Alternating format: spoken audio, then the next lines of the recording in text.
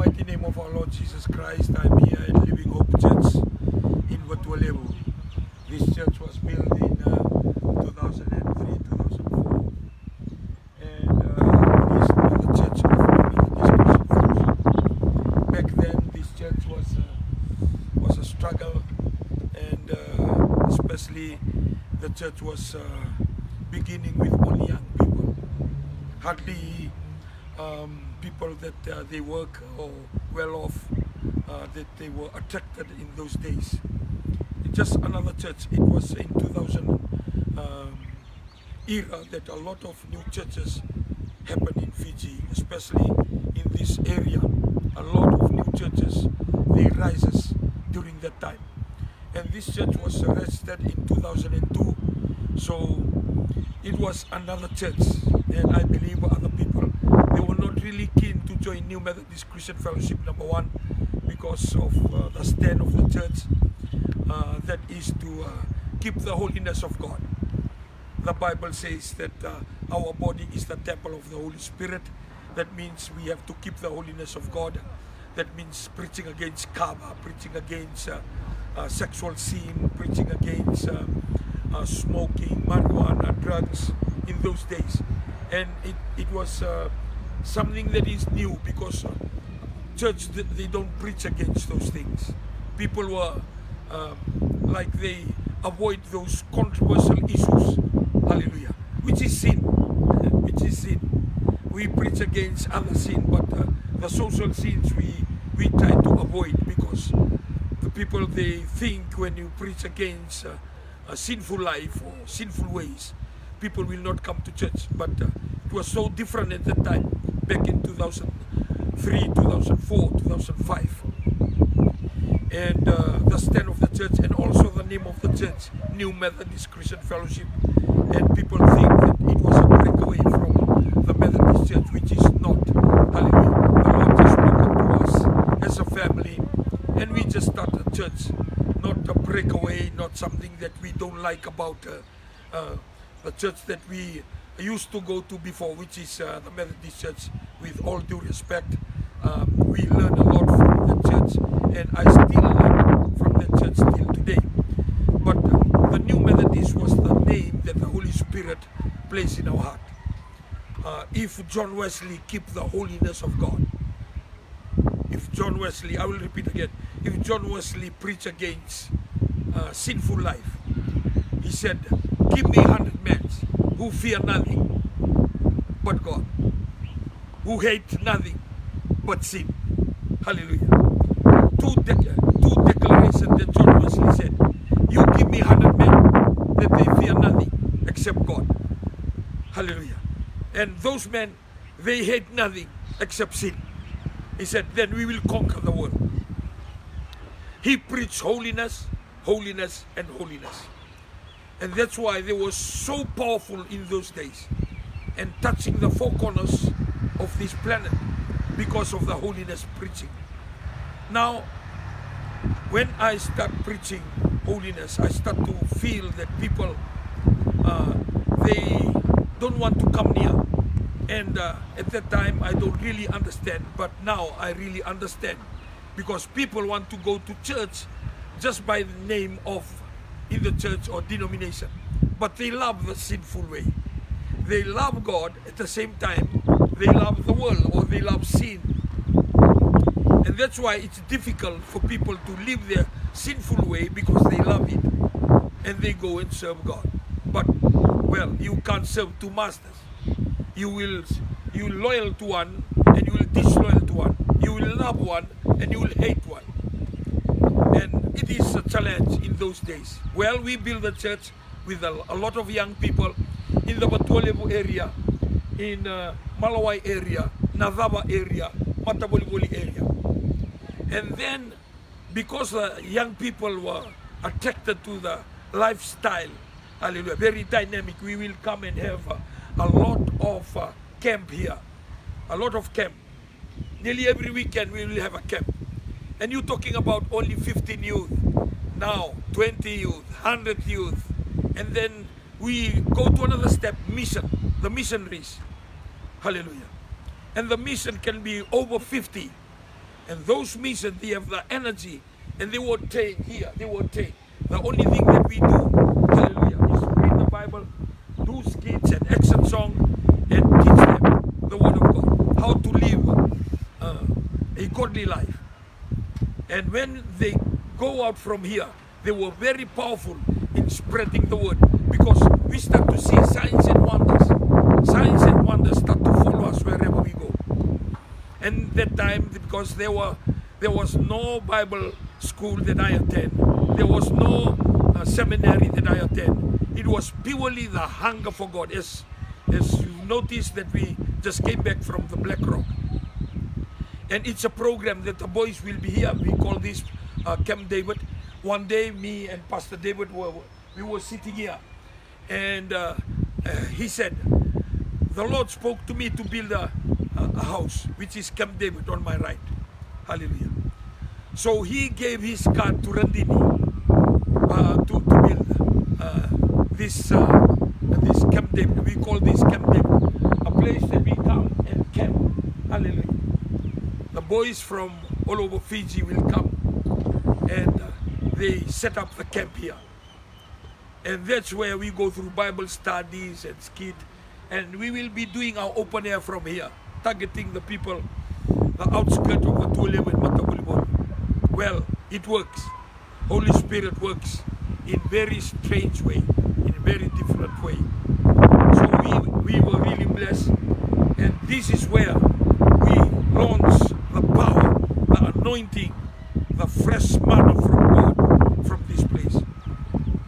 And then we moved to Suba with the mission team. And then the rest is history. So I want to challenge our life from here at Living Hope Church, here in Batualiam.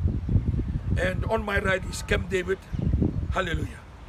To anybody that you are out there, that God can do exceedingly, abundantly, and miraculously in your life, if you're willing to follow Him. God is waiting for anyone, and He's calling our life.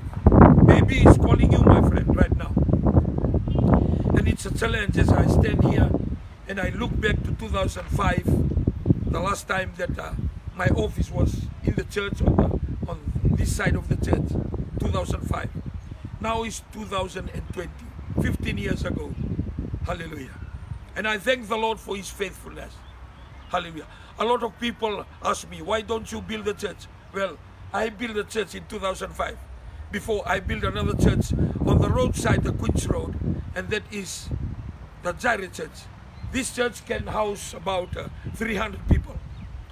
But I see it's not so important the building. What's important is the people, is the person, that the life must change. The life must be restored back to God. What's the use of the building? Hallelujah. If the life is not changed. And it's a lesson for me as a Taltala, that I must focus on life-changing message. The church that is life-changing to people, restoring the people's marriage, restoring young people's life.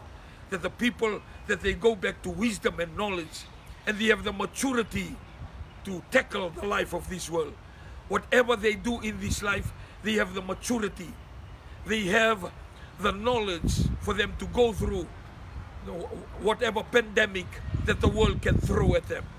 So I want to challenge our life today, whether you are live on Facebook or whether that you will watch on television later.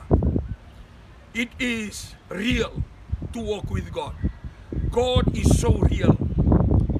When this piece of land was given to me, I must thank Isaiah from Sonaka village. When this land was given to me, he came one morning to my house. My house, we can walk down. If you walk down from here, it's only 5 minutes. You walk down, it's still there. 1 5-bedroom, double-story concrete. Behind that, 1 double-story, 5-bedroom wooden. They just next to one another. I was there when this man from Saunaka came to me and said, the Lord spoke to me when I was beating the lali this morning to give you a piece of land. And I said, well, my home, I bought it from Housing Authority through Home Finance.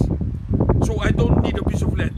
At that time, the church was very small. We normally go to Toka or we go Mocambo to go and church there on Sunday.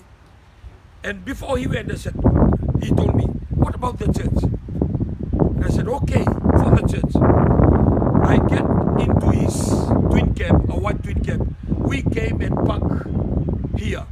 And this place was just full of weeds. So we have to go under the weeds.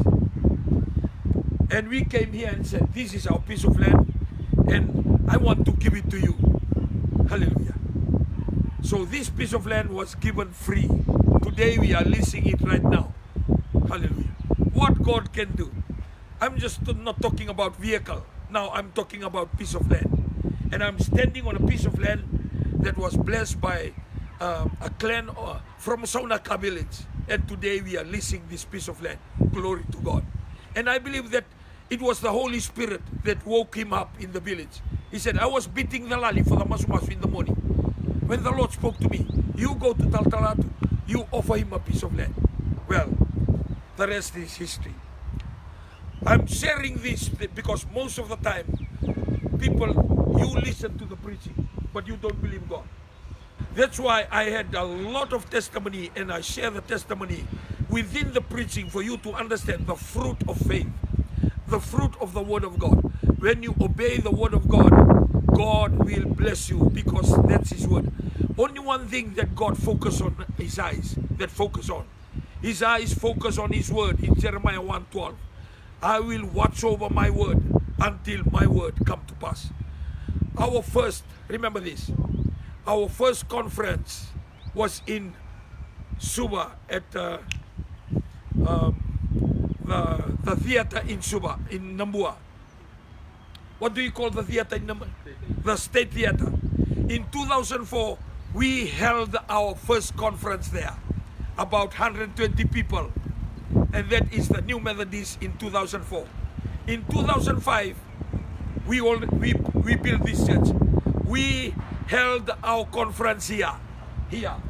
This was a stage back in 2005. And this, after that, when we finish with the church every night, I'll be sleeping here with my mattress, waiting for another day. The congregation will be sitting around here. So 2004 to 2005, we never reached the 200 mark for whole New Methodist in Fiji. Today we fill up a stadium of 8,000 seats. That is the faithfulness of God, my friend. And if you are Taltala, if you are Ndobu now, and if you are church elder, that you are watching this clip today, our God is a faithful God. He's still faithful yesterday, faithful today, and faithful tomorrow. And I want to challenge your life. He faithful to Noah. He faithful to Abram. He faithful to Isaac. He faithful to Jacob and his children. He's faithful to our forefathers that received the gospel back then in 1830 and 1835. He's still faithful to me today. And he will be faithful to you. From Living Hope here in Batualebu in Nandi, on our way to Lautoka, meet us in Lautoka at 4 o'clock for the Youth for Christ program.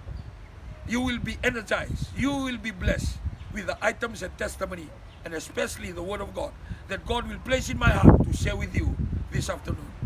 Have a wonderful afternoon. God bless you all.